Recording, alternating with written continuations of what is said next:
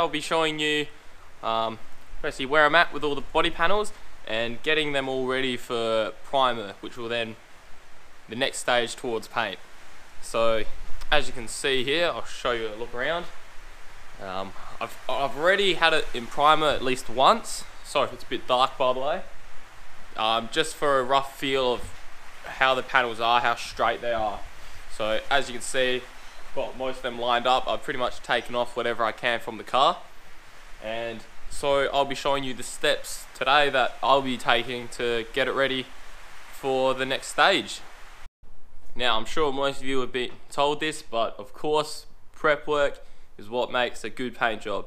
So I'll show you the driver's guard I've got here, and I've probably put easily a few damn hours into this. It's got various layers of paint and primer and stuff like that. That's how much I had to sand in certain areas just to get it all smooth. There are still small imperfections, little scratch mark, but I wouldn't be too worried about them as the primer should fill in most of those ones.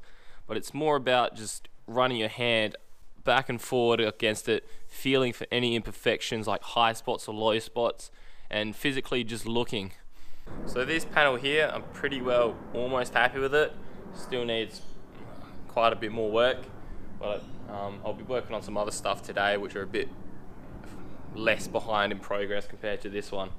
One more thing is when you're doing the edges, make sure you get them all back to bare metal, because what that'll do is, I'll show on the other white one here, is if you have too many layers of the paint in between, like, it doesn't happen too often, but when you open the doors in these door jambs right here, it'll since it's so much build up, it can crack and stuff like that.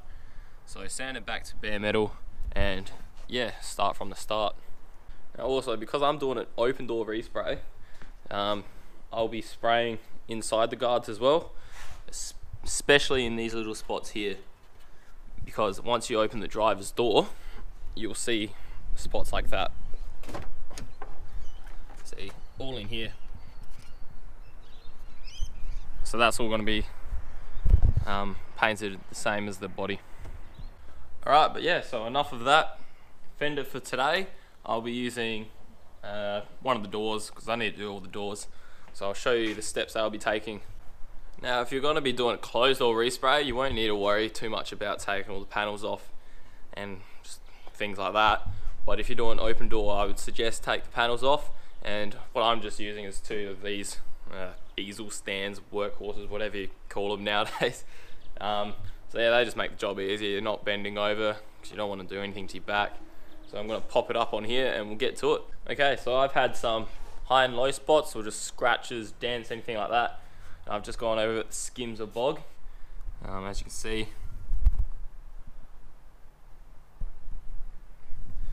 Try to do it as light as you can. You don't need to be heavy. And yeah, the lighter, easier is to sand. So pretty much I'm using my electric sander here, I believe 180 grit. Anything for primer, I recommend just using the electric stuff. It saves a lot of work and time. Once the primer's on, you want to do everything by hand just to get that perfect finish before paint. So yeah, electric sander.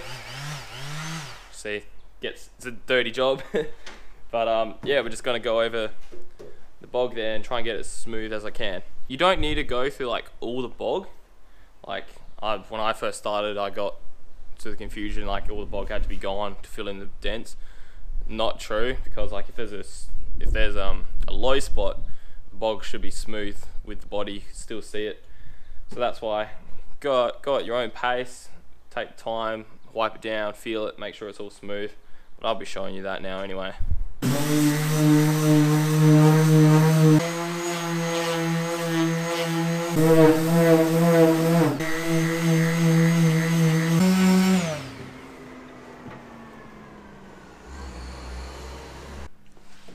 Alright, so that's pretty much all well smooth now. You can feel that with your hand. And just generally by looking at it as well. Of course there's still a few tiny scratches and stuff like that. But once the primer's on and you sand that back with 1500 or 2000, that should get rid of most of them and if not, then we just repeat the process pretty much.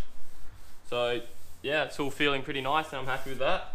This one's pretty much all ready for primer. So yeah, like I was saying, this spot here, that had a bit of surface rust, so that became a high spot. I sanded it back to bare metal as much as I could, but it still was too high for me, and I didn't want to smack it out with a hammer or anything like that. So like I did surrounding areas, light skim of bog, made it all even, and then once the primer's on, that'll blend it all in nice and even. Well, I'm pretty happy with that. It's all looking nice and straight, which is what you want in the end. All the high spots and low spots have been attended to. It's all nice and smooth. Pretty much I've got all the rest of the panels to go and what's on the car. So I will repeat process for each and every one of them. So the goal is just to get the panel straight, remove any high or low spots or any imperfections best as you can.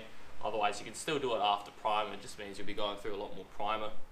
So pretty much low spots, skim a bog, get it all sanded smooth, and that's no worries. High spots, if you can, hammer them out. I'd recommend that, just because then you won't have to use as much bog. But if not, then the body fillers still do the job quite well. But always, thanks for watching, hope it helped a few of you out, and stay tuned for the next one. Money.